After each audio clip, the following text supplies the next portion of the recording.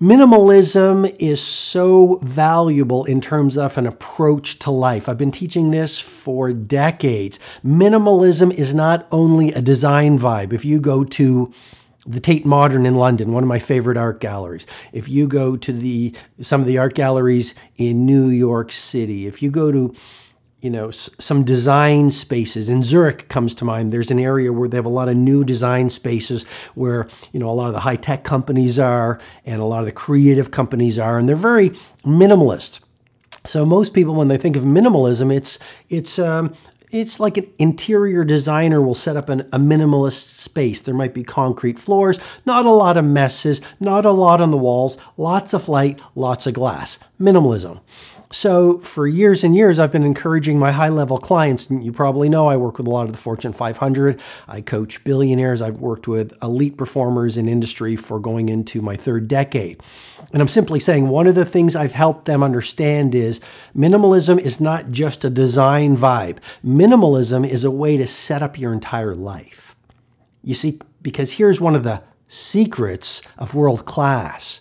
Do few things strikingly well.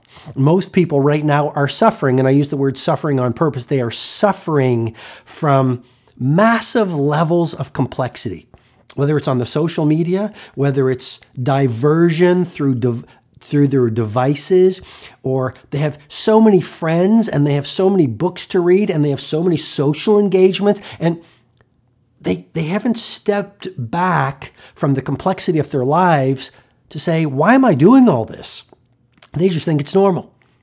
And actually, some of them have numbed themselves, and it's so part of their normal lives, they really don't know they're doing it. And what I'm encouraging you to do is this. Remember that history's heroes were not complexitarians, they were minimalists. They had a few possessions. They had a few friends. They didn't have 5 homes. They didn't have 7 cars. They didn't have 40,000, followers, in terms of like the social media. These people kept it staggeringly simple.